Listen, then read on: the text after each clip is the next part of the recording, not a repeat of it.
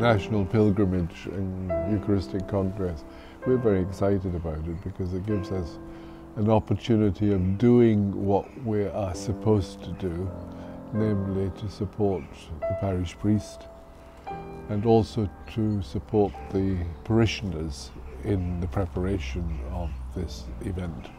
And they're centering it in Liverpool, aimed at probably catechists, extraordinary ministers of the Eucharist, chaplains, RE teachers, to help them deepen their own faith in the Eucharist and be able to pass that on.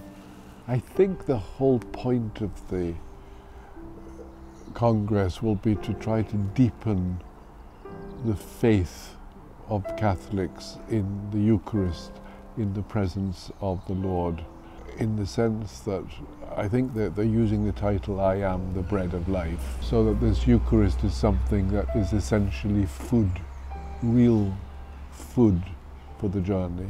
And from the point of view of the Blessed Sacrament, the opportunity to sit in the presence of the living Lord, to come before the Lord, to be yourself in quiet, in a loving encounter with the one that you regard as your Lord. And on that, Edwina Gately, a laywoman, has written a very beautiful thing that you could pray. It's called Let Your God Love You. It's very simple. And you could imagine praying this in front of the Blessed Sacrament. Be silent, be still, alone, empty before your God. Say nothing, ask nothing. Be silent, be still. Let your God look upon you. That is all.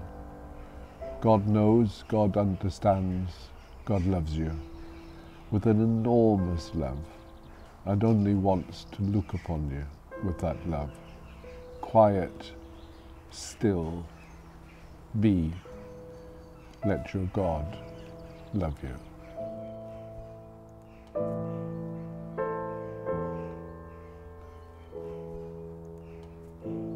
And that's a lovely example of simply sitting in the presence of the Lord.